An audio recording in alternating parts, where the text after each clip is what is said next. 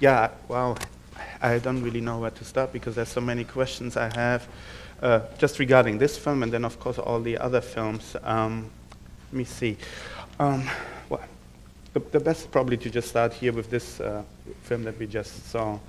Tell me where the idea came from. I was just thinking when I was looking at it again, whether or not you were actually in the army. Being from Israel, I suppose you must have been. And if you had any similar experiences, and is there any sort of autobiographical elements in this film? Everything is, my parents are here, so I have to be very, very careful about what I say about my family life.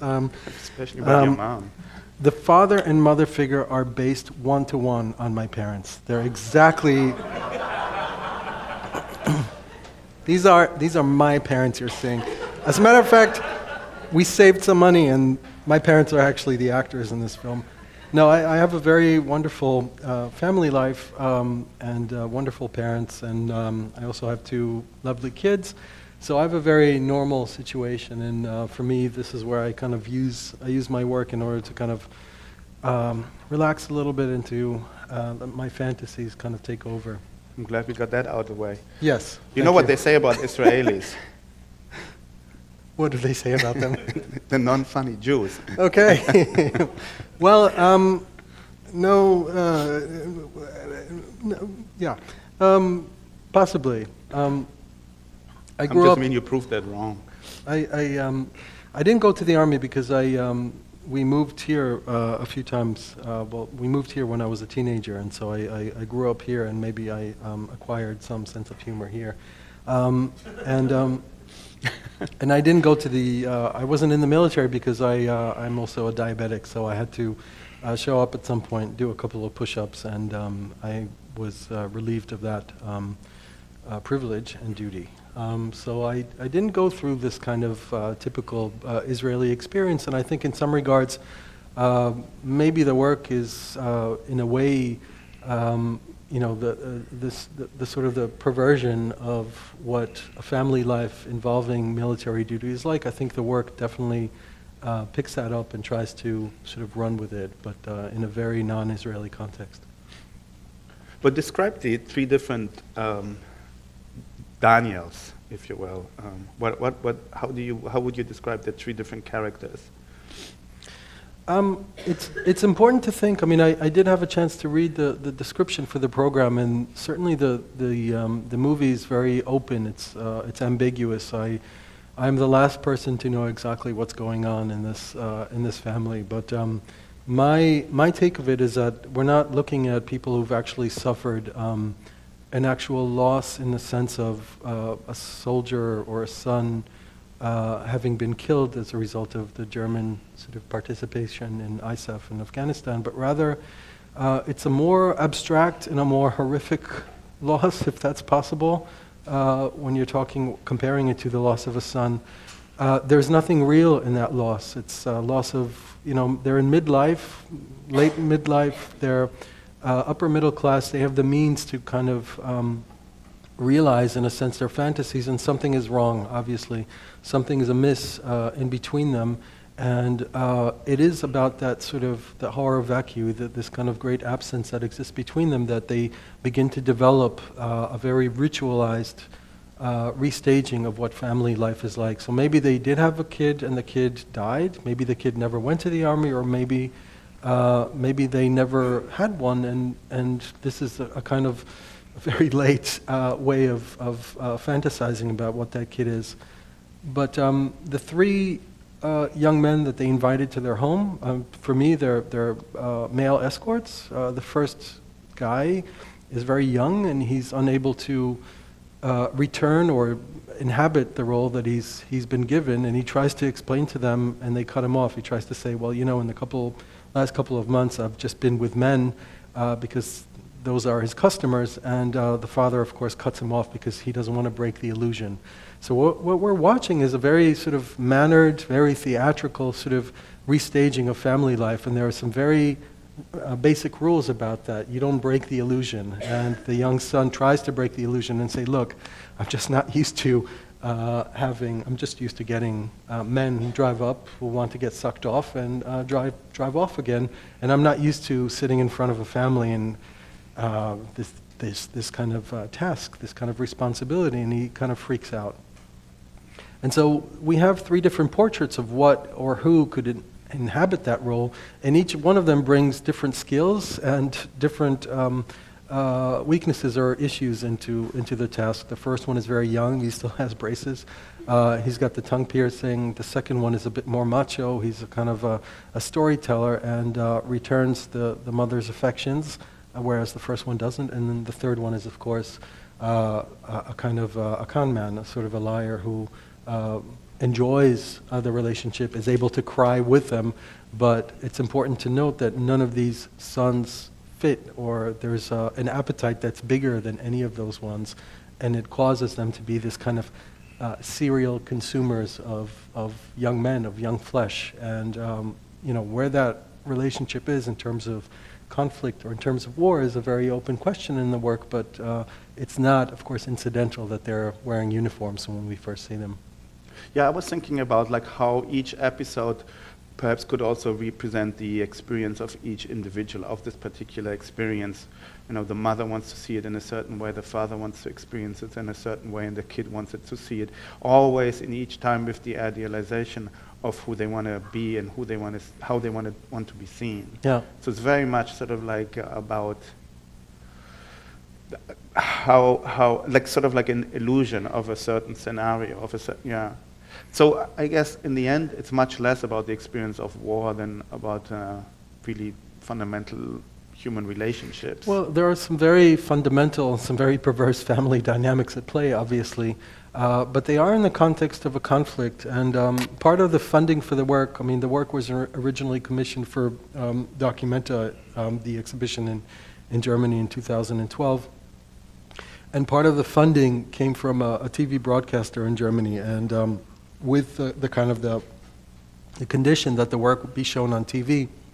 And that started off a process of thinking. I wanted to make something that would be suitable for a TV audience. And my understanding of TV is very much based on a notion that the TV is this kind of middle-class medium. It's a chance for the middle class to talk to itself about itself, and I wanted to partake in that, and I wanted to make a family melodrama. And so I was careful, or tried to be, to write the script in a sense of very much a melodrama. You see this couple, they're preparing a festive homecoming, a meal, and they pick up the son. It's emotional. They're excited. It's tense. The son is a bit weird. Of course, he's been somewhere else. He comes home. It's the prodigal son. They want to embrace him. They want to bring him in, and he sort of resists. And then, little by little, so far it's very familiar terrain. And then, little by little, of course, or maybe not so little. There's maggots on his plates, but little by little, the relationship appears more and more uncanny until there's a cliff. And the story literally sort of drives and then jumps off the cliff because the next time we see them, it might be a day later, it might be a week later, they're driving to the train station again and they're picking up their son, but it's not the same guy, and he's wearing the same uniform and he's kind of put through the same motion. So as a home audience watching this on TV, or as a gallery audience, you have to immediately sort of recalibrate your expectations and to take this notion of family and to understand that this is not going to be your sort of family channel type family. It's going to be something else. Well, it's interesting that actually there seems to be a literacy among people watching movies that allows for you to do these sort of twists and turns. All of a sudden we see the same uniform with the same name, but it's a different guy, and we accept it and we go with it. Whereas I think if I would, as a curator, install the same room, have the same room and install it with the same artworks in a different way, people would be immediately extremely confused because they're sort of like not used to it. So in film, perhaps there is a possibility that allows you to create these effects and maneuvers that in other places or other mediums you couldn't. Well, I think the art audience is actually an extremely generous and extremely sort of tolerant audience, and a film audience is possibly a broader audience, and maybe one who's, in the art house sense, is kind of trained for these kinds of non sequiturs or these kinds of discontinuities. But it's not incidental, of course, that the work is called continuity. I mean, there's let's call it a bigger sort of cyclical notion of history, what's happening in Afghanistan, the notion that history is not a linear, progressive enlightenment sort of history, but rather cycles of repetition whereby the country is being occupied by different forces who try to project force and an agenda, a political agenda on the terrain, and fail to do so, or fail in some sense so that there is a repetition involved. And this sort of gets very specific in the very last scene that you see, which is kind of a compression of two bookends in art history. I mean, on one hand you see this kind of, you know, the Rückenfigur, the sort of the woman standing at the precipice, and then the man. We think of Caspar David Friedrich, we think of romantic German painting, and then it plunges over the precipice, and we fast forward in art history to Jeff Wall's mural, Dead Troops Talk. I thought somebody was going to just clap for Jeff Wall now, but it's just I'd clap for him. And so, you know, Jeff Wall made the photo, I don't know if you know it, but I think in the early 90s, and it's called Dead Troops Talk, and you see literally a kind of this kind of abyss where soldiers are lying in various stages of mutilation, but they're not dead. They're not alive either. They're somewhere in between. They're holding up bits of their flesh, and they're sort of laughing, and some of them are just pondering the afterlife. And it's a wonderful photo, but the soldiers, it's Afghanistan, and the soldiers are Soviet. And so in this rendition, the soldiers are now, of course, German, and they're in a sense part of this kind of history or historical sort of timeline that doesn't have an end, that is actually much more about repetition. And once you acknowledge that, historically, you obviously see that in the work itself, this notion of continuity and discontinuity is very much at play. You have three tableaus, three scenes that keep repeating, and the discontinuities are eventually what you're actually watching for. How is it different this time than last time, and what does that say about the characters we see? Well, the differences are enough there to keep you entertained, keep you focused, keep you following the narrative, and at the same time, they are not as severe as for you to sort of lose the plot of their repetition.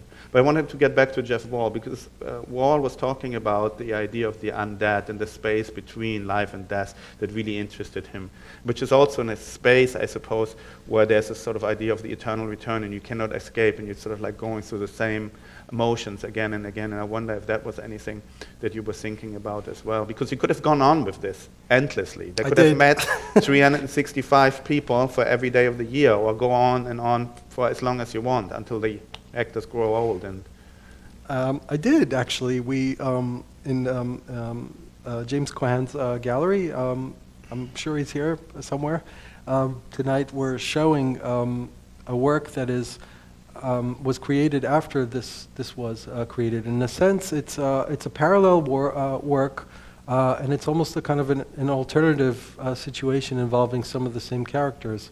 And so there's this kind of parallel portrait, and so not only inside the work do you have this notion of repetition and continuity, but actually now inside the gallery space you have this weird parallax view where you kind of see the same family and the same characters going through different motions and different traumas. But I think the notion of, the notion of the undead is very central to how the work was originally conceived. I mentioned that it was originally commissioned by Documenta, and what I wanted to do was totally different, and this is very often the case. Carolyn Christoph Bakarjiev, who is the director, invited us to visit every artist to exhibit a site or several sites around Kassel, which were important for her.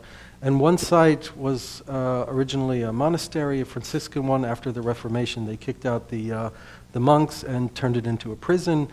During National Socialist times, they obviously changed the prison and brought in some new prisoners.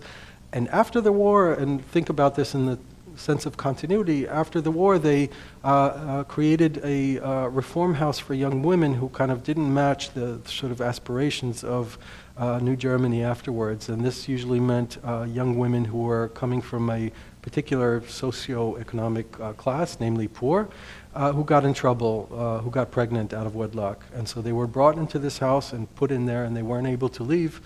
And the work that I wanted to do after visiting the site actually involved interviews with them, which I started to do. And I wanted to create a performance in Kassel where zombies, female zombies, would be lurching about in this kind of spectacle that is documenta. And these female zombies would appear like zombies. They would be undead. And when they would be cornered by, selfie shooting tourists and whatnot, they would begin to kind of spew out, instead of blood or anything, they would spew out this recent history. Each one of them would be responsible for a particular biography of one of the women I interviewed.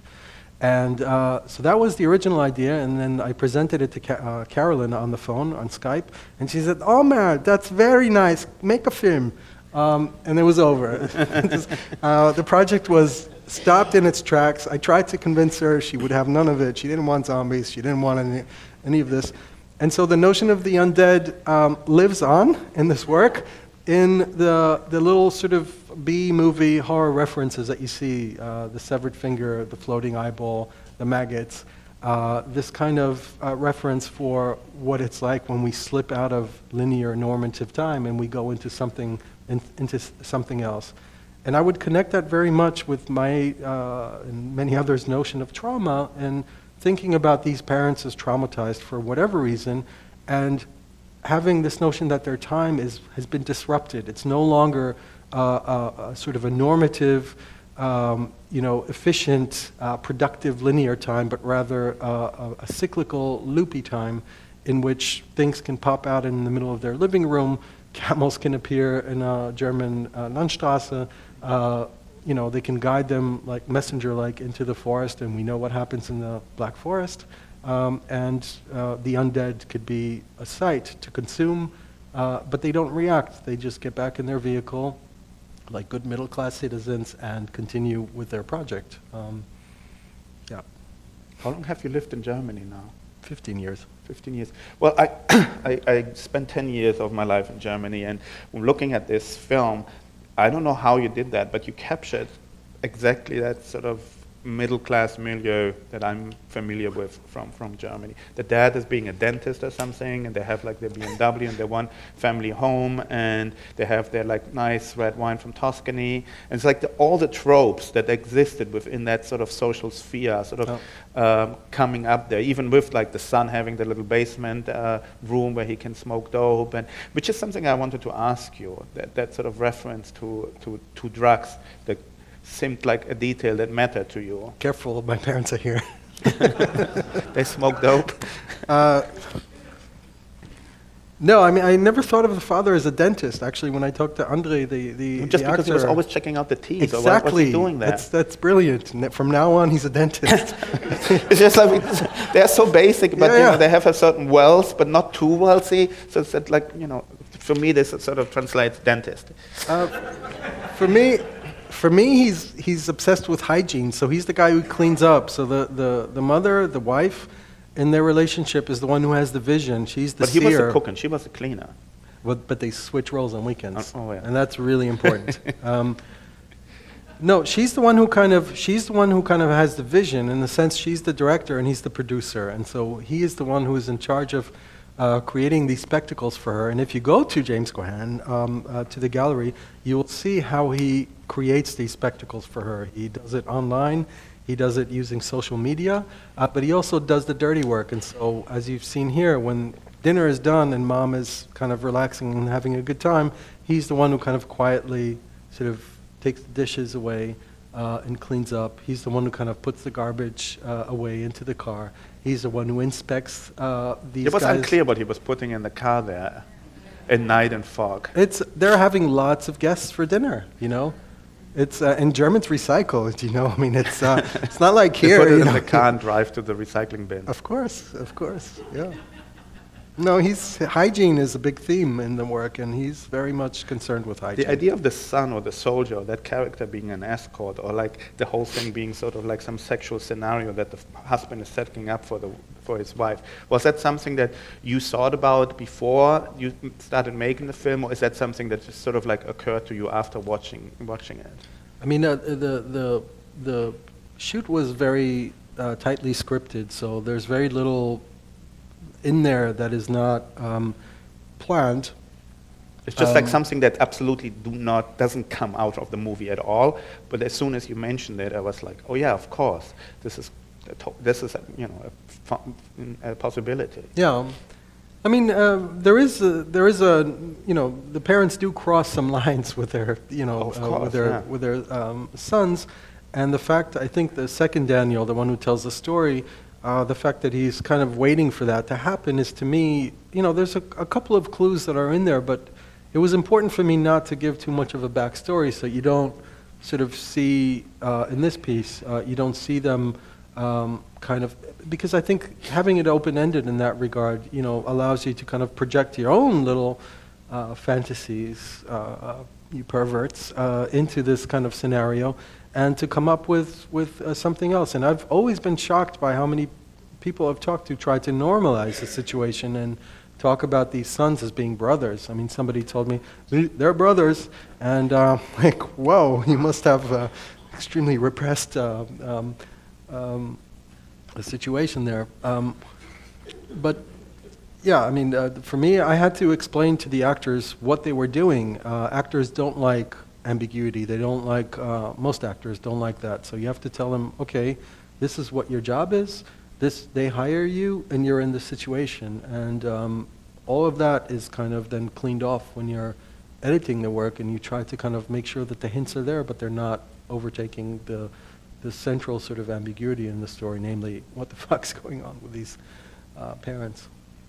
Well, let's move away maybe from this immediate film, but the theme of war and personal trauma is something that's been going on or run through several of your works. And again, I wanted to see if that has anything to do with your own experiences in growing up in a country that's in constant conflict with its neighbors and has sort of like this history and past.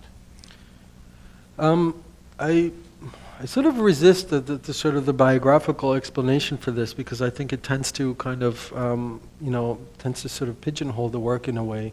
And for me, there is no sort of biographical explanation. I mean, I did move between Israel and the U.S. while growing up, and so, I was aware very much of Israeli culture and the notion that trauma was very much present, but it was also very much instrumentalized by the state in order to create a narrative that allows young men to join a military and to fight and to do things for the state without necessarily questioning them. And these things have obviously begun, I mean, questions are now being asked. But for me also the notion of identity was not very fixed, because we moved between two countries, and I moved as a teenager, and so I had this interest not only in this kind of notion of national myth and this collective sort of history and the way that it's instrumentalized, but also a very early notion that identity is very closely related to performance. I mean, I could put on an American accent, or I could speak Hebrew, and I never felt sort of native in either place, but never felt like a complete stranger. And so it's kind of like the undead. It's like being a zombie, I suppose. Although you don't, there's no bits falling off yet. So I think that would be as much as I'd say about the biographical stuff. When I saw your work, the earlier work, another artist came to my mind, which was Peter Watkins.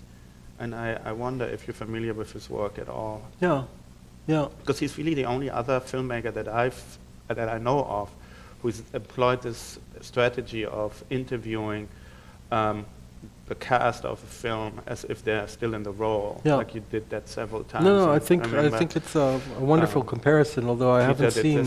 Yeah. We showed his film here during the New York Jewish Film Festival, I think 2 years ago, and he's sort of like a forgotten genius, in my opinion. Yeah. I mean, the last time I saw a film of his may have been over 10 years ago, and it was the one about the French Commune. Do you know? And the actor is, I don't know if you know the filmmaker Jens is talking about, but at least the film that pops in my head, you have these extremely theatrical scenarios involving the French Commune, and the actors are very much performing a role. They're dressed up, but you also have a notion that they're on a set, and then occasionally they break off and they have, they address the camera and they talk. And for me, as an artist and as a filmmaker, of course, this notion of illusion is something to be played with and more often questioned with in relation to the apparatus and so on, and all these notions that have been already brought up and talked about in film criticism, but film theory. But this kind of work is very much fiction-based, and I tend to work in two modes. I have a kind of a more documentary mode where I need to kind of go out there in the world and talk to people whose work and whose lives are interesting to me, I tend to oscillate between them, or a more sort of fictional mode where there's nothing here that's, quote, real. There's no carcass that, dog-like I dragged home and picked apart and tried to reform into a story. So this is fiction, and I think the comparison to Peter Watkins might be more apropos, maybe, or more direct with other works. Maybe one that we're showing at the gallery now with a drone sensor operator. Maybe we just open up and see if the audience has some questions for you. That was quick. That's good. I like that. Waiting for it. Wait, we have a microphone there. Would a German audience have recognized any of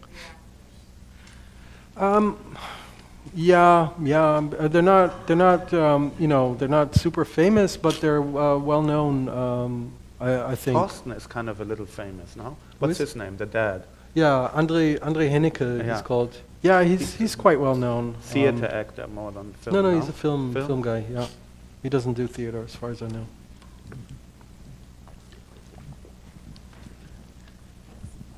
Hi, I had the pleasure of seeing your new work at James Cohen this week. Yeah. And I was wondering if you could talk a little bit about the role of the propaganda film in Spring, and if we could compare it at all with this vision of the other that we see in the second Daniel's story about the Afghani family. Okay, so in Spring, Spring was made, and many people who are not here will not have had maybe the chance to see it, but Spring was made way more recently, and it was shot at the end of 2015, and it involves the same couple, but it literally is a kind of a portrait, a double portrait, and a very loopy, a very strange portrait of two young men, one of whom is a teenager and one of whom is older, whose lives intersect very violently in the film twice. And you kind of literally see one man's story through his eyes, and then the story then switches over to the other man, and they have a direct impact on each other. And one of the young men is a teenager, and the film the movie doesn't really delve very deeply into his personal life, but it shows him, like any teenager, that he's kind of obsessed with the computer, with screens, with social media. And what he watches on social media are young men of his age, engaged, kind of heroically driving in a desert, while in this case, the national anthem of the Islamic State is playing in the background.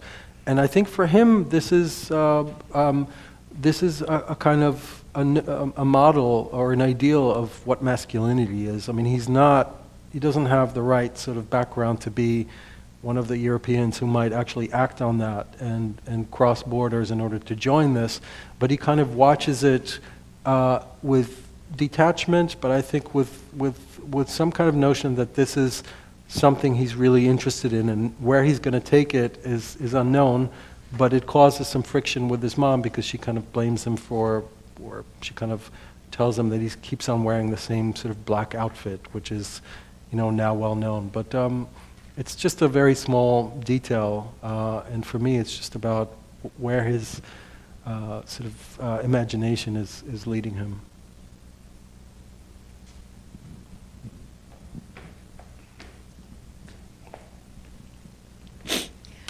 What significance, if any, was I think it was the third one, correct me if I'm mistaken, but who had lost his, or never brought a backpack?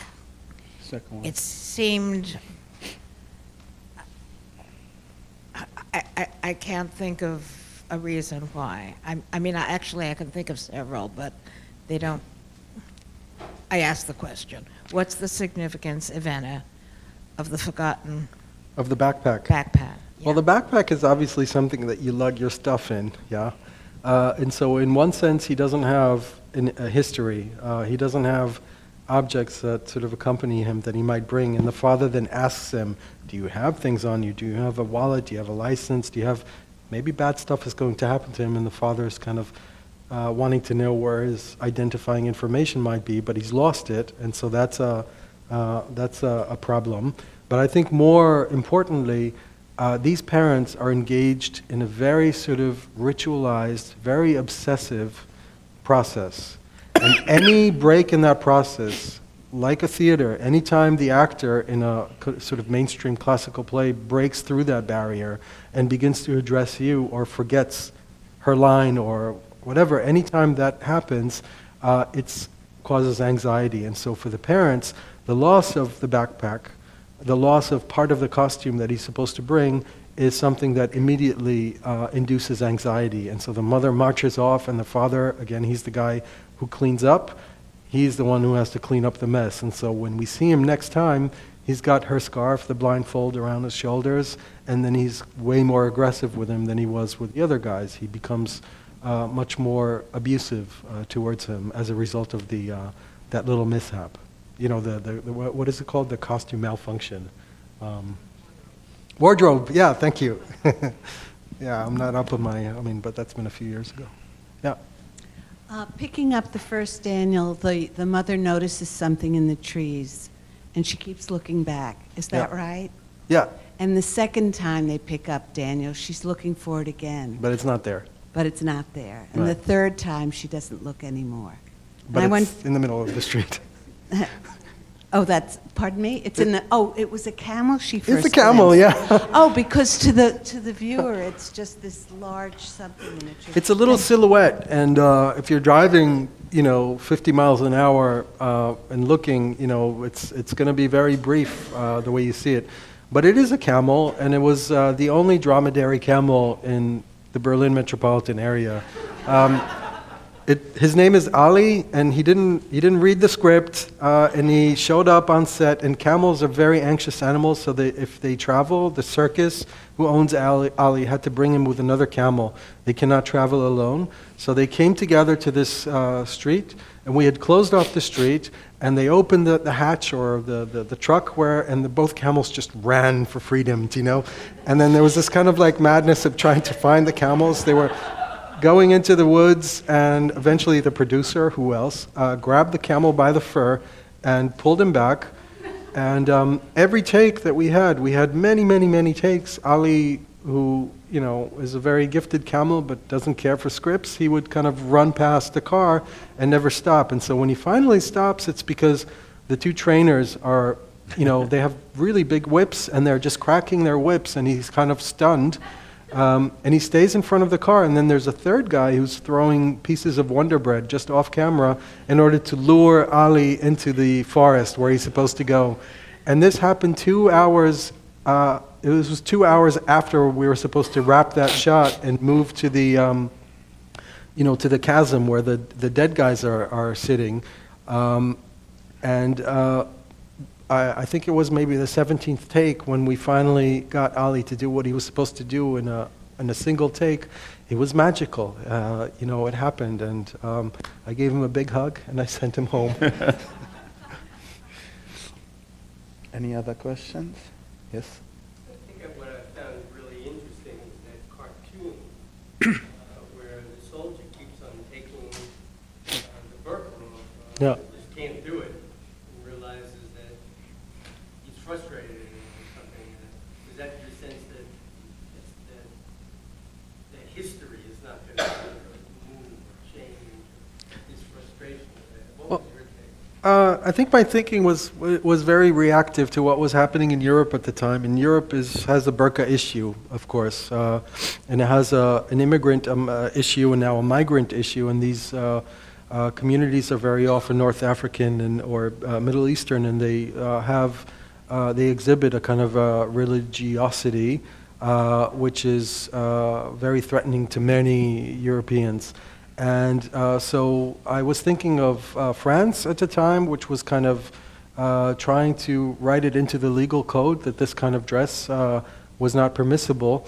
And the notion that this kind of the burqa as a screen, obviously for the kind of the Western sensibility and also for the Eastern one of hiding what's behind it, and by hiding creating more of a mystery of what's behind it. And the notion that this kind of pathetic Western soldier is trying to strip this woman of her protective layer and is just, you know, doing it over and over and over, literally exhausting himself, and is unable to do it. It's a little bit of a little animation that's in there. It's a little detail, but it was just meant to kind of, you know, bring that idea into the film. You know, the notion that you want to strip something that's strange, but you're not going to be able to. And the work deals with the exotic by actually incorporating it into a very familiar domestic setting. And so we don't have real Afghans. We have these kinds of undead ghosts who appear in situ in the living room. We have a real camel, but he's not in the real place where he's supposed to be. We have these soldiers who are dead, but they're not victims of war, or they're not aggressors of war. They're sort of undead, but in a kind of a nether region that's neither Afghanistan nor Germany. And the parents kind of look at it, again, they take it all in, they internalize it, and then life and their project must go on. So it's about this kind of compulsion, not only to strip, but to sort of continue and to try to kind of, through this repetitive ritual, to kind of create a functioning relationship. I mean, and that's what the piece eventually is about. It's about the relationship between these two crazy parents.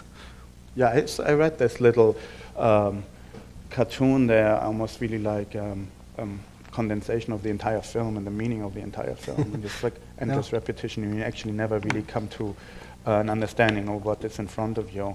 But it's interesting that you like really use a lot of sort of like tropes of like experimental cinema, like the idea of the film within the film, and the nonlinear narrative, and the fragmentation of the flow. And so I just wanted to maybe, because we talked about Peter Watkins, what are other filmmakers that you're drawn to, or whose work has inspired you, or that you look at or point at as a reference?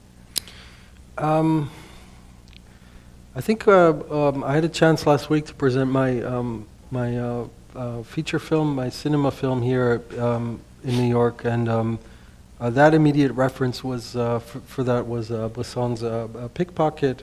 There's a wonderful, the stories to me are very related in that they have two young men who are, whose relationship to reality has kind of been disrupted. And many of the subjects that I'm interested in, they don't have a normative sort of connection to reality. That has been disrupted either through an accident, a loss, a trauma. And so what they need to do when that rupture exists is to actually work around that in order to reconnect. And so if we think about the protagonist in Pickpocket, what he does in order to actually be closer to his fellow beings in the metro, in Paris, on the street, is he becomes a pickpocket. He starts at home by attaching a watch to a table, and we see him, and it's beautiful, and it's sensual, and it's intimate. He tries to strip the table of the watch, and the table becomes this kind of proxy for what a human being is. He's rehearsing. What's that? He's rehearsing. He's rehearsing, of course. Yeah, yeah. And so that was really important for the film. For continuity, wow, it's been a long time. I don't remember the... What's interesting with Bresson, because he's one of my favorite filmmakers, and I would have not really brought you and him together in the way that he's so absolutely simple, it's a man extremely of no pretentious. words. Yeah, and you have so many different layers of meaning and details and perversity in this movie, where I was just thinking, well, this is almost like a Buñuel-style fantasy here, Yes. with like the soldier, Yeah. like this whole setup. That's like straight Buñuel. Yeah, the discreet charm of the bourgeoisie. I mean, this is Yes, for me, yeah. you know, this... But even the rucksack, I thought of it as the glowing box Oh, yeah. and Yeah. Belle de Jour. You know, Yeah. something that we never know what it is actually about, Yeah. but it's sort of like a... All right, I think we're running out of time. Maybe one last question here, very urgent. That's the microphone. I'm wondering if also Kurosawa Rashomon has been a kind of influence. Of course, yeah. I mean, yeah. That's where my idea Very came much. from that being Yeah. 3 different stories seen by just 3 different people, you know? Yeah. All right, thank you so much for coming. Thank you.